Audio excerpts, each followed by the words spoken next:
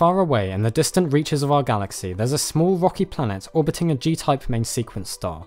This planet has 3 natural satellites and makes a complete circuit around its star once every 430 Earth days. And 300 million years ago, a remarkable sequence of events was set into motion on this remote world. Now known to humans as Wallace 2, it's been found that this unique planet is home to an incredibly diverse range of alien organisms. Fragmentary fossils found in the ancient rocks of this world have allowed us to reconstruct some of the alien beings thought to be early ancestors of the current life on Wallace 2, and what these specimens show us is that from these relatively few conservative basal organisms, a stunning diversity of life has emerged in the last 300 million years, resulting in the extraordinary range of current inhabitants reported to live there now. It's taken our human astrobiologists a long time to piece together an idea of how the Wallace 2 aliens are all related to one another, due to the apparent vastly distinct morphologies they display. But after a significant period of observation, exploration and analysis of the planet's many ecosystems and indigenous life forms, I'm pleased to present to you the latest research into Wallace 2's evolutionary history. Wallace 2 has developed in a way quite unlike our own Earth, and despite evidence of several mass extinction events in the last 300 million years, all of the main clades of organisms originally identified from the fossil record seem to have survived to the present day, and only diversified further and further, filling every possible niche available on the planet. Our astrobiologists have suggested that the punctuated equilibrium theory could explain some of this rapid diversification, proposing that, unlike on Earth where periods of stasis in the evolution of species were more common and bursts of rapid change were relatively rare, on Wallace 2 the rapid speciations took place more often, perhaps due to environmental conditions changing faster or a greater evolutionary plasticity and adaptability of the alien life. Whatever the reasons, there's no denying that the natural world of Wallace 2 is something truly unique. Therefore, here I would like to give you an overview of our researchers' latest discoveries, introducing the various main groups and lineages of organisms that have been discovered living on the planet, and how they're all related to each other. I know many of you have been particularly excited about seeing the results of the Wallace 2 expeditions, so I hope you'll enjoy this video. We'll start off by examining one of the most diverse of all lineages we've studied on this planet, the aliens known as Speculative.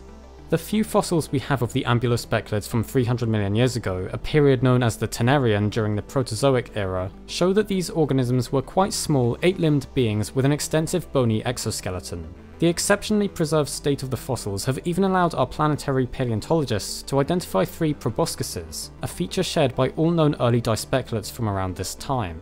The Speculates appear to have been the first of the dispeculates to make the transition onto land, joining the various polyspeculative lineages that had already colonized this new environment. As such, the Speculates had a great deal of time to quickly diversify and occupy a huge variety of new niches, resulting in the incredible number of groups of modern Speculates on Wallace 2 today. Thanks to the tireless efforts of our brave and dedicated astrobiologists, particularly Yellow Panda 2001, we can now present to you the results of a long period of genetic and morphological studying, revealing the latest in Wallacean evolutionary biology with this comprehensive overview of the complex relationships between all the Speculates currently known to science. As you can see, 2 main groupings have been recognized by our researchers within Speculates, and we'll begin our examination of this group by looking at one of the more basal clades within this main division. Alcyon Euvermia contains quite a few members, the most basal of which is the coral worm, Camovermis civus, a curious organism that has left the terrestrial habitats of its ancestry to inhabit the Wallacean coral groves in the shallow seas surrounding the southern archipelago of Media Insula. The coral worm possesses a characteristic mane of hairy filaments which are used to locate prey, this integumentary feature also being found in many of the other vastly different related members of Alcyon Euvermia.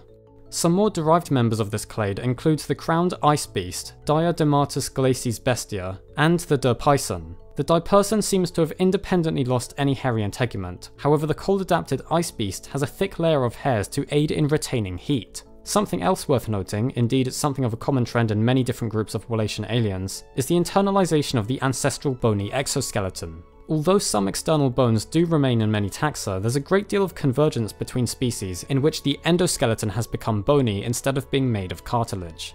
The hairy filaments are another prominent feature of the related Insulaculian and Crinitosarvum taxa. In the mostly arboreal Insulaculians, this hair is remarkably dense and present in every of the relatively diverse species.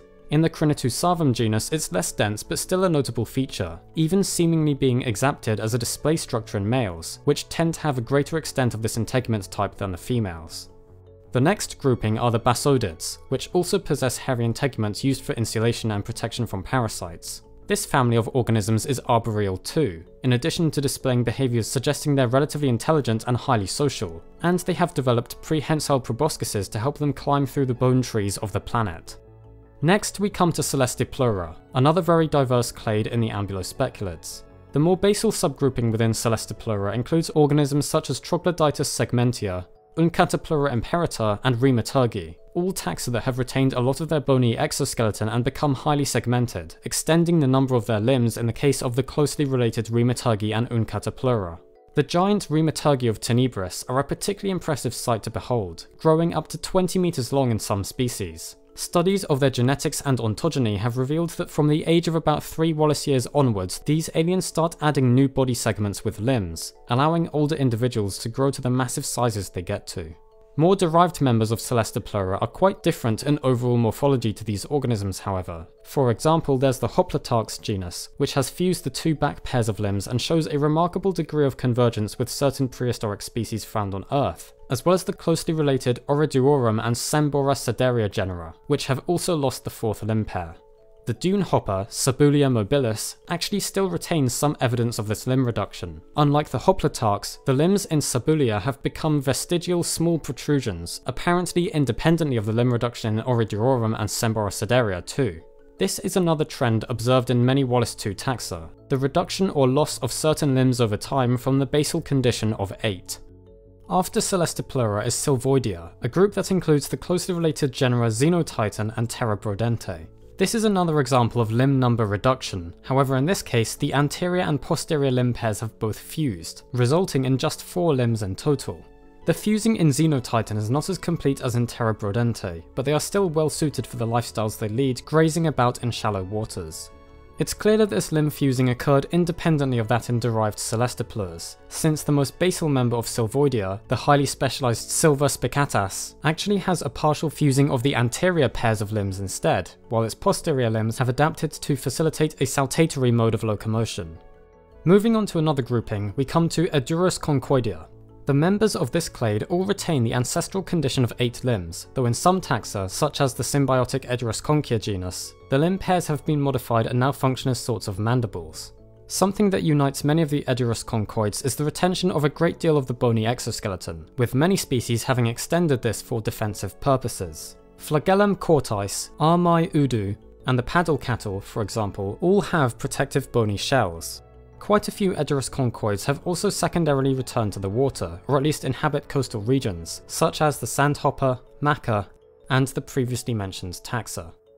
Next, we have Altufonsia, a grouping in which all members retain, to some extent at least, the full 8 limbs of the earliest Ambulospeculates, as well as relatively extensive bony exoskeletons. Altufonsians are still remarkably diverse though, from the savanna-living, digging-adapted Mantimaemus savannae to Sangui venandi, a leaping, extravagantly crested creature that spends its time searching for prey in shallow lagoons and tide pools, and the closely related tide springers, which also move by saltation, inhabit coastal regions and use display structures on their heads known as flag flaps.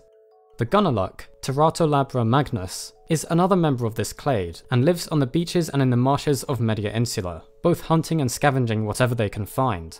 Their rear limbs have become adapted for various functions it seems, including as sensory apparatuses for detecting surrounding objects, for digging into substrate, in addition to cleaning themselves and even for the process of mating. Remarkably, they're not just used in sexual display, but the bristles on them actually have microstructures that absorb the male sex cells, allowing for easier transference to the females. The long tails on these aliens are pretty deadly weapons as well, being used as effective self-defense structures. One of the most derived lineages of Ambulospeculates found today on Wallace II are the members of Xenopeda, a clade which has gone a quite different route than the others we've looked at so far. Many Xenopedans have become very small in size over time, converging in many ways with certain insect species from Earth.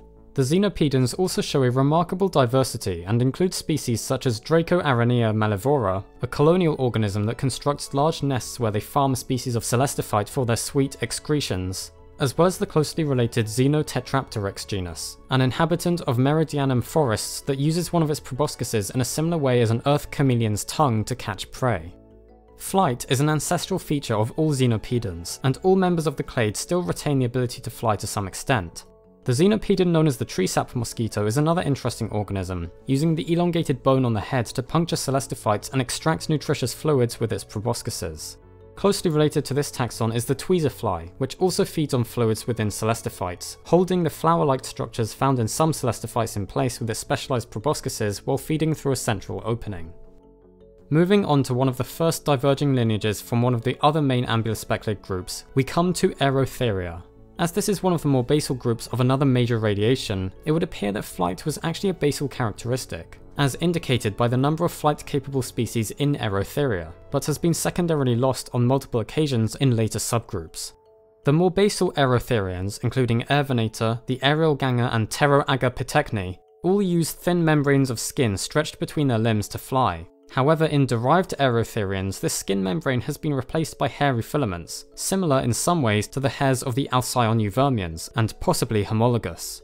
Evidence of the evolution of this novel method of flight is represented in the unusual species Trivolans pulchellus, which seems to have diverged during a period when these organisms were first developing hairy filaments on their skin membranes. The most derived Aerotherians, including Haemodactylus carpocynus and Nimbus leo, are both very small organisms that, remarkably, possess large hairy filaments on their limbs that show an incredible convergence with the flight feathers of Earth birds, aiding in their flight and also acting as display structures in Haemodactylus. The other filaments covering the rest of the body also offer protection from harsh environmental conditions. After the Aerotherians had diverged, the clade known as Caedophuremia appeared. Today, this is another highly diverse grouping filled with all sorts of unique morphologies. There are two main subgroups within the Caedophuremians, with one clade retaining the ancestral condition of flight, while the other has adapted for a more terrestrial mode of life. These flying members include the remarkable paperhawks Ardokinesia velocitas. The body of A. velocitas resembles traits found in birds and insects of Earth, consisting of a similar body shape to birds of prey, while exhibiting features of insectoids such as segmentation of the limbs and a spiracle respiratory system. The exterior bony plates found in ambulospeclids have developed into a form of protective exoskeleton as a method to cope with the forces placed on the body when diving at high speeds and the shock caused to the body upon impact with prey items, with these plates acting as a buffer for the internal organs. Related to Ardokinesia is Mobia dipoli, an organism that originated on the islands surrounding Veda Mare before spreading further to other landmasses around this sea. Mobia adults hunt by skimming the claws on their limbs through the water, catching any unfortunate dispeclids that happen to be near the surface. Other flight-capable Caedophuremians include Sporovenator honi, which uses two feathery proboscises to trap spores in the air and feed on them, as well as the closely related Osverse pertilio. Both these taxa use two main wings, tipped with claws and with skin membranes between them to fly. There's a truly great diversity of these flying Caedophuremians, for example the species Luminocalaris lancei, Malifirax, and Toxicus, which all possess incredible and unique specializations for their particular lifestyles.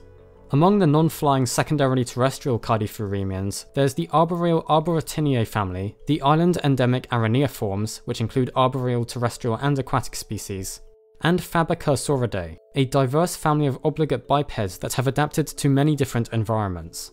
The most derived of this subgroup are the taxa Caedocenos and Nupius, both six-limbed, mostly herd-living organisms.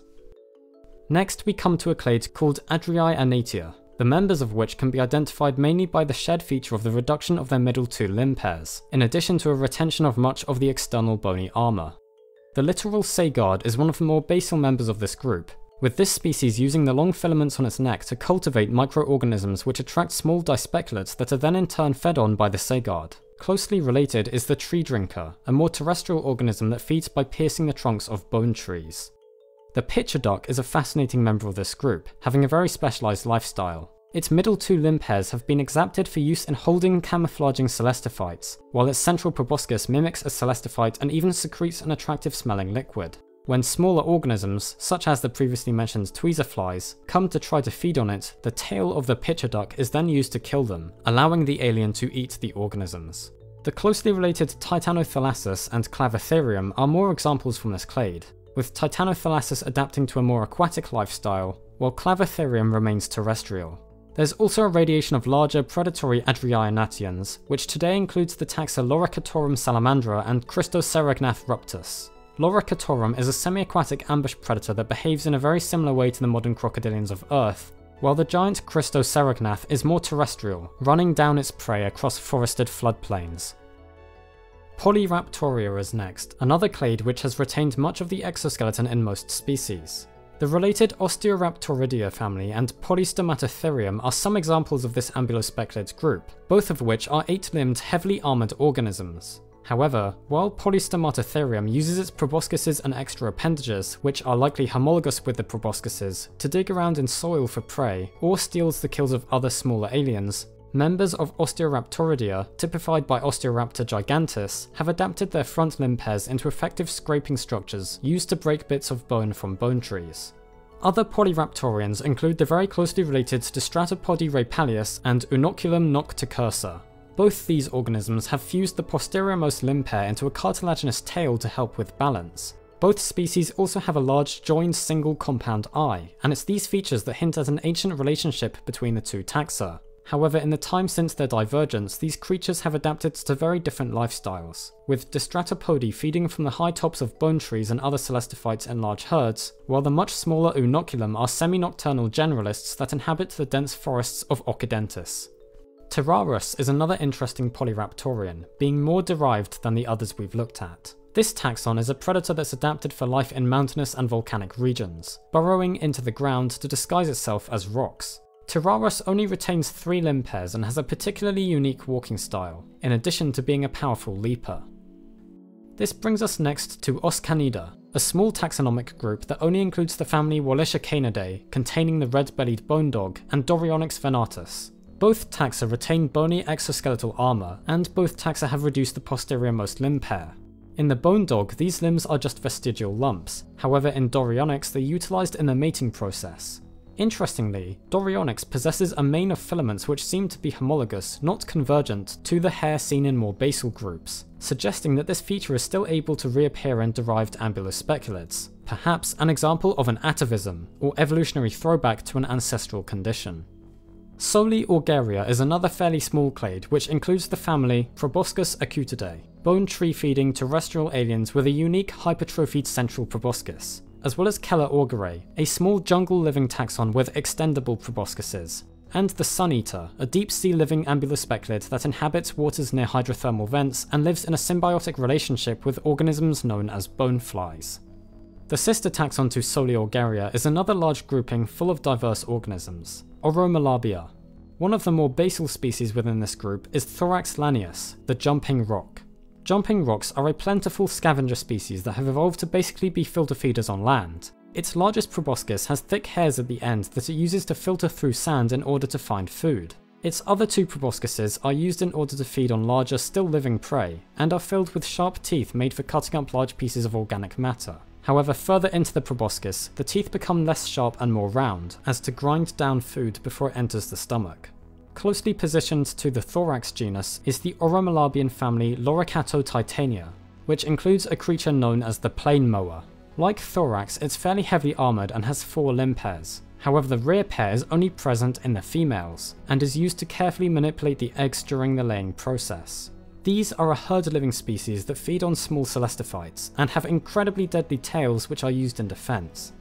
Another interesting Oromalabian is the mountain chipraka, one of the last remnants of a much more diverse subgroup within this clade. These ambulospeckulids behave in a similar way to the dung beetles of Earth, moving the waste of other organisms around. They put these waste pills in their dens and use them to attract mates, feed on, and even lay their eggs in. Mud lurkers also display unique behaviour, burying themselves in the marshes and swamps of Wallace 2, watching out for other nearby creatures with its protruding eye stalks, and using a venomous barbed tail to catch unsuspecting prey. In a slightly more derived position than the mudlurker is the Doryglossa family, which includes a species known as the mantis wolf, Doryglossa novispavo. This is a fearsome ambush predator native to many islands around Media Insula, using a deadly spear-like proboscis to impale other organisms. The Sauromimus genus is another formidable predator that inhabits the swamps and mountain range of Media Insula. This taxon is a perfect example of another evolutionary convergence observed in many Wallacian aliens, the appearance of jaws, or pseudojaws. In this genus in particular, the structures seem to have developed from the ancestral proboscises. However, in other cases they have been proposed to have originated from bony processes of the exoskeleton, or even from the anterior-most limb pair. An example of one of these other types of jaw can be seen in Gitanonicus. This is more of a pseudojaw formed from the bony exoskeleton. the primary function of the structure being to protect the proboscises from damage, and also as a display feature. The sister taxon to this organism is a beast known as the Great Forest Devourer, which possesses homologous jaws that perform the function of crushing through the tough trunks of bone trees. These massive ambulospeculates are remarkable for their capability of devouring the entirety of the trees, from the softer photosynthetic organs of the canopies to the entire trunk and root system. Moving now to the other much smaller main radiation of ambulospeculates, we come first to Myodorsa. The most basal member of this clade is an organism commonly known as the lumber cow, Xenobovine keratocranos. This species has reduced its bony exoskeleton over most of its body, something seen in many more derived members of Myodorsa, only retaining exoskeleton plates over their head, and possessing an internal skeleton composed mostly of bone. These beasts will often push over large bone trees on the edges of forests by rearing onto their back four legs, before then consuming the photosynthetic organs that grow at the tops of the trees. An interesting branch of Myodorsa includes the taxa Macrolymos stomachairi and Loricarum eversa simia. Though fairly closely related, these ambulospeculates have adapted to very different lifestyles. While Macrolymos has converged with the previously mentioned Dystropodi, also feeding from the high tops of bone trees, the much smaller Loricarum eversa, an island native, has adapted to climbing and breaking off the armor of the tough night trees of its habitat. The rear two limb pairs have also convergently fused, allowing for more powerful leaping into and between the trees. Another arboreal adapted Myodorsan is Cristunguis bestia. These creatures show an example of the foremost limb pair developing into functional jaws, and they've reduced their bony exoskeleton into quill-like spines which are used for crypsis. The bullet shrew is another pretty terrifying member of Myodorsa, a small ambush predator of large open plains that, through the use of their limbs tensing and firing, propel themselves at incredible speeds into unwitting prey, lodging themselves in their bodies and feeding on their insides. Aranicolus nanos, commonly known as the sand truri, is a small nocturnal desert burrower within Myodorsa. Most of their bodies are covered in tawny and white keratin fibers. Most of the bony exoskeleton has been lost in favour of this fibrous body covering to keep cool in the scorching day and to stay warm in the freezing nights. Their frontmost pair of legs still retains some of their bony covering, which is formed into a clawed appendage used for digging out their elaborate burrows, and their hind pairs of legs have become dual-purpose appendages. They're used as display structures to impress potential mates and are also used to keep the creature cool. Another desert-dwelling relative of Aranicolus is Cauda apidem bovis, the desert cow. These organisms went a different way to burrowing, using stores of body fat to sustain them as they move through the deserts of Wallace II in herds, looking for oases where they can search through the sand with their specialized snout bones to find small organisms to feed on. One of the most diverse of all ambulospeculated families is Myopeltidae, a clade of Myodorsans that are notable for some of their very mammal-like features. This family has also evolved jaws from the ancestral bony exoskeleton, and notably have modified the second limb pair into a pouch, present in both males and females, for transporting eggs and young. These organisms are also venomous, with the two side proboscises, which are now vestigial mouths, possessing small fangs that can inject venom. 4 different genera of myopeltids survive to modern times, from the more heavily armoured Polyaspis to the highly social Platyaspis, the giant grazing ground sloth-like Gigantodendronops, and the tiny burrowing Rhinochirus. Finally, we come to the last of the ambulospeculated clades, Ceta thalassa. One of the ancestral features that unites the members of this group is the fact that they all evolved from some of the earliest ambulospeculates that returned to life in the water. We've seen other ambulospeculates return to the water independently in other lineages, but the Ceta thalassans all shared a common aquatic ancestor at one point in Wallace II's history. However, just because they were all aquatic in the past, this hasn't stopped some Ceta thalassans returning to the land anyway. Epistrepsi potithallassa is a fascinating member of the group as it is now secondarily terrestrial. During this lineage's time as aquatic organisms, the front limb pair became large paddle-like structures and the other 6 limbs fused into a sort of bone fan that acted like a rudder. However, when changes in sea levels and climatic events in Wallace II prehistory opened up more terrestrial niches for these organisms, they adapted to these new environments, now moving snake-like over forest floors and swamps and using its forelimbs to dig up and scrape food from celestophytes. The family Cetesta and the species Maritenium rex are quite closely related Ceta thalassans, with both taxa retaining a significant amount of bony exoskeleton, in most species anyway.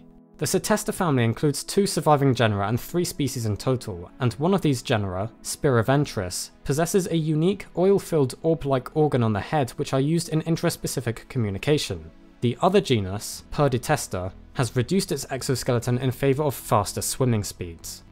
Triacrinasis duchii is another fascinating member of this group that has an interesting symbiotic relationship with a species of Celestophyte, and also in the group is the genus Ventuscibum, fairly large torpedo-shaped swimmers found all over Wallace II's oceans. Due to their fairly common nature, a good deal is known about much of their internal anatomy.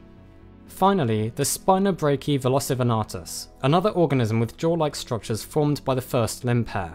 These jaws can be shot out at incredible speeds thanks to springy muscles at their bases, allowing the bony knobs on them to crush through the armor plating and endoskeletons of their prey.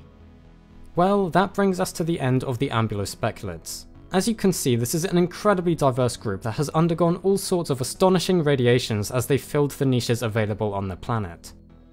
Next, we're going to take a look at the Chelognanthids, a grouping descended from ancestors which were once fast-moving aquatic organisms with a reduced bony exoskeleton.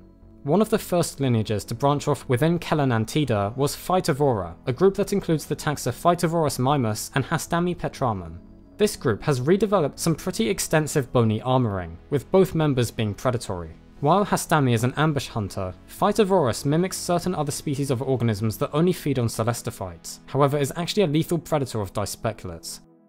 Within the other branch of the Chelognanthids, there is then a radiation of organisms which mostly stayed in the water apart from a few derived taxa, and a radiation which evolved from a common ancestor that made the transition to land. The fact that the Chelognanthids also made this transition, separately though millions of years later than the ambulospeculates, is a true testament to the remarkable adaptability of Wallacean life, as well as the diversity of available niches that have existed here throughout its history.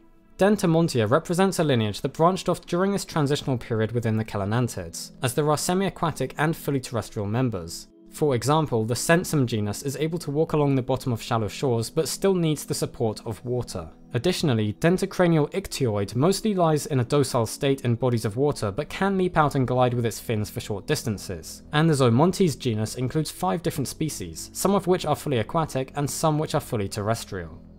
Further along the more derived branches of this lineage is Oculia, which only contains a single surviving taxon, Oculus magnus chelognanthus. Despite now being aquatic again, this species evolved from terrestrial ancestors. However, they were driven back into the water when the western land bridge they once inhabited became mostly submerged. Oculus is also another case of the front limb pair evolving into pseudo-jaw-like structures, and it possesses a defensive shell with striking, eye-mimicking markings to try and confuse predators. Next we come to Oseodontida, another grouping of fully terrestrial derived Chelognanthids. All members of the clade retain the ancestral 8 limbs, though in the Leophyphon genus the middle 2 pairs have reduced and now aid in prey restraint. The extent of the bony exoskeletal armour is variable within Oseodontida. The Oseodonta family within this larger group have also independently developed jaws derived from the proboscises of their ancestors. Another grouping of highly derived terrestrial Chelognanthids is the clade known as Venenu maxima. The Drepanopod genus is an example of a member of this lineage, a small predator of tropical regions that uses 2 of its proboscises to inject a venom into its prey and the central organ to feed. Pediscultro is another Venenu maximum, an organism adapted to life in mountainous regions that, like others we've looked at before, have the middle 2 limb pairs now functioning differently to the other weight-bearing main limbs. In the Pediscultro, however, these limbs are now sharp, knife-like limbs which are used in defense.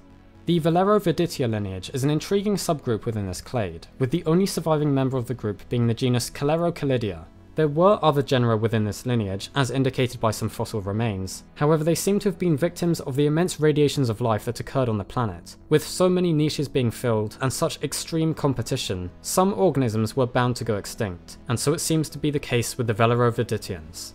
The locomotory method of Calerochilidia is interesting, with 4 large spikes protruding from 2 limbs being used, which makes these creatures fast but quite unstable. They are also able to shoot out a bone-tipped proboscis using air sacs behind them, which the living genus uses to pierce the hard exteriors of bone trees. The Cheleralis genus is the sole member of Cheleralia, descended from a lineage that convergently evolved flight. The frequent independent origin of flight amongst dispeculates may have something to do with Wallace II's relatively lower surface gravity, making attaining flight slightly easier than on Earth, coupled with the previously mentioned high adaptability of life on this planet. The mountain runner, Palyrhacos dromius, and closely related Dilaterion dente taxa are some excellent examples of fully terrestrially adapted Chelognanthids, in the Vexillia melia clade. The common ancestor of these aliens appears to have possessed some filamentous integument, which in the mountain runner has become a thick insulating pelt. while in Dilaterion it's become more of a display structure. Moving over to the other main radiation of chelanantids, we come to Crucipascentia. This other large radiation is ancestrally aquatic, like the first chelanantids were, although some more derived taxa have on occasion independently become secondarily terrestrial or even flight capable. One example of such a transition can be seen with the crosswing, a Crucipascensian that hunts in the sky during daytime but returns to the water to rest at night. These huge beasts retract their proboscises while they fly to reduce drag, only exposing them to catch organisms in the air. Another member of the same group is the species Calcaurinatus symbiosis, a small, shallow sea-dwelling, flat-bodied organism that lives in a symbiotic relationship with microscopic polyspeculate colonies which inhabit its bony armor plates. In return for protection, these polyspeculates provide the chelanantid with most of its nutritional needs. Then there's also Ceticimex, a large marine species that lives in pods of up to 30 individuals and filter feed, prey and scavenge on smaller marine life. Next we come to Alcyoneocaputia, a grouping which includes two taxa, Alcyonium comedenti and Ross caput. Both these organisms are small chelanantids which feed on marine polyspeculates, and both inhabit the shallows around a very unique island on Wallace 2 known as Isla Inferno. This is an area we'll be coming back to, but it's one of the most intriguing and dangerous places known on the planet, formed by two volcanoes and filled with unique but deadly life. The organisms here are so diverse and are still under study by our researchers. There are so many unique aliens present in this region that only a few have been properly integrated into the latest phylogenetic studies, and many have only roughly been assigned to the different main lineages. It's an exciting area to study, and all sorts of new discoveries are being revealed all the time by the brave scientists and explorers who dare to uncover the secrets of Isla Inferno.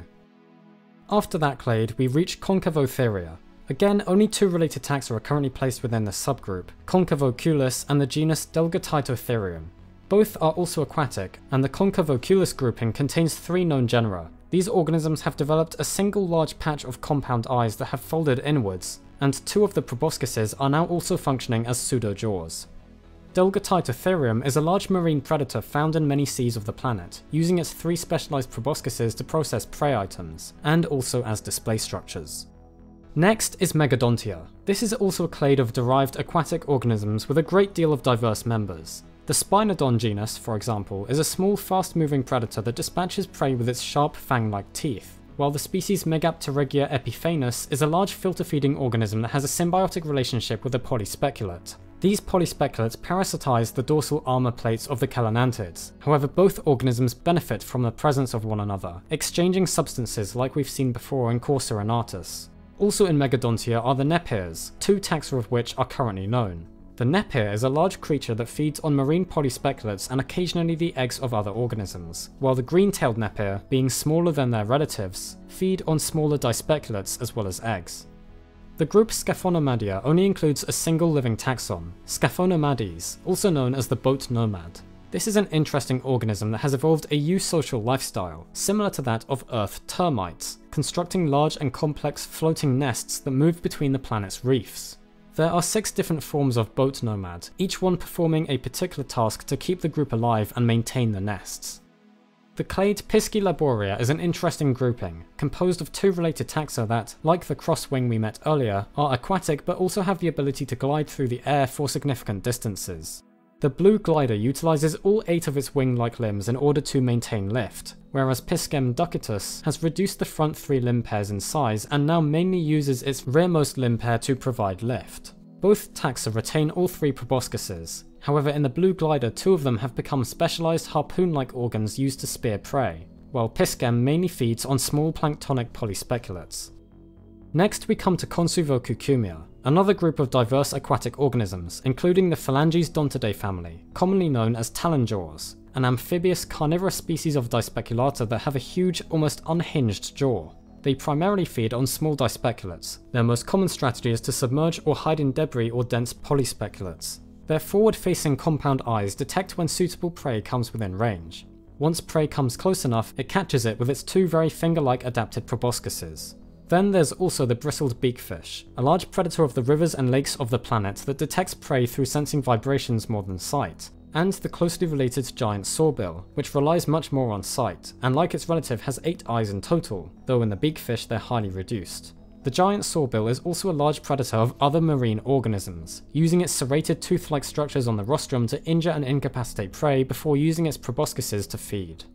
The vapor shark is another interesting member of this group, with adults laying their eggs inside marine polyspeculates, enabling the embryos to steal the nutrients from the organisms, and once they hatch, the young then try to attach themselves to large carnivores, using their mandibles to latch on and parasitize them. Eventually they become too large for this and begin filter feeding independently, their proboscises enlarging to enable such a shift in feeding strategy.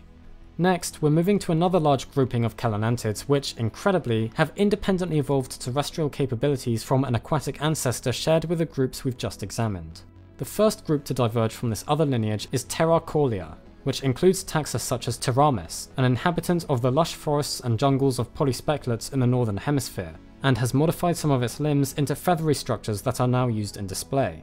Also in this group are the related Durgol and Mudstalker.